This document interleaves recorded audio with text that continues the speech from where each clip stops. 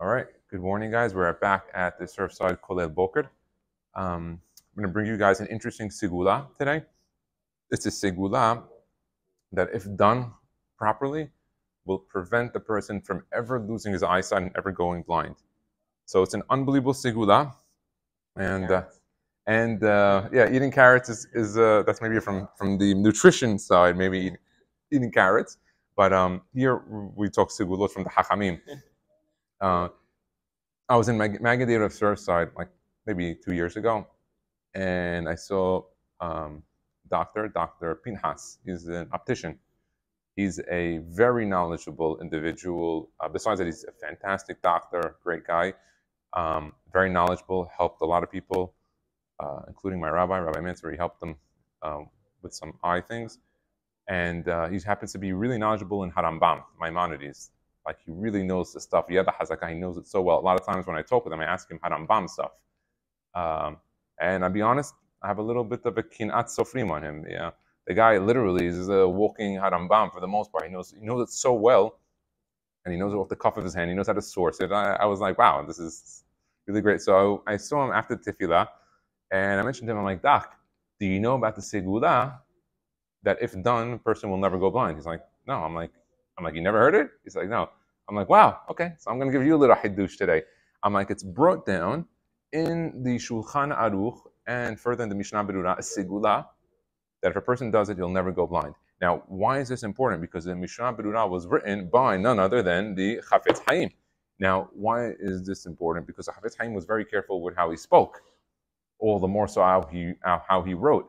So when you get a Segula from the Chafetz Haim that involves something, you know that you could put that in the bank. It's good as gold. It's better than the bank. It's it's better than any fiat currency, because the Chafetz Haim was very careful what he spoke, and so someone who's careful what he speaks, his words have much more weight.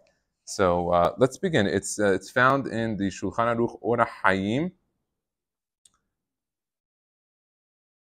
Siman Chaf Daled, Siman Daled. So it's 24:4 inside of the Shulchan Aruch.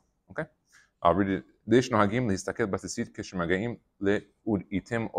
When a person goes in the Shema in the morning, and he's wearing his talit gadol, and it says item oto, you should take the tzitzit and you should look at them. Okay, look at them and then put them over your eyes. Okay,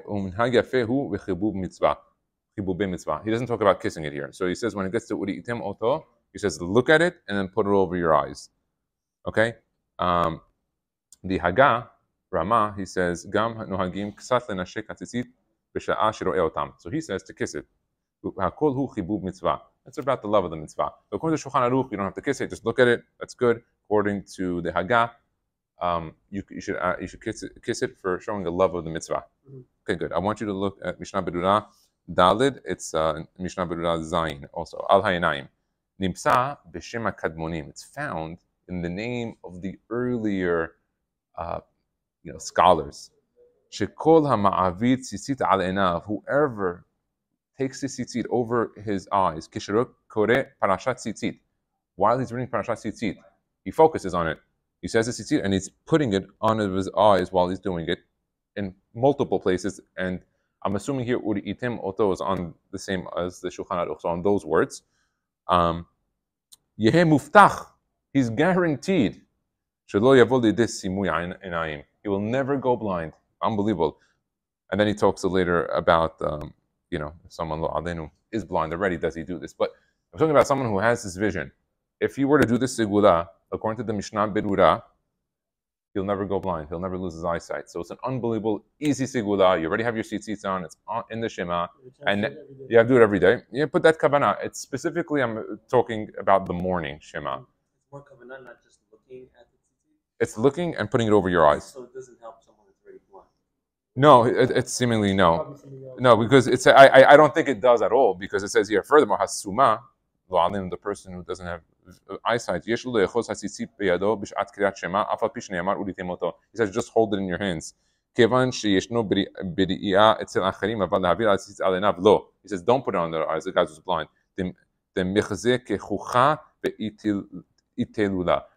says don't do it. If a person is blind, don't put it over his eyes. It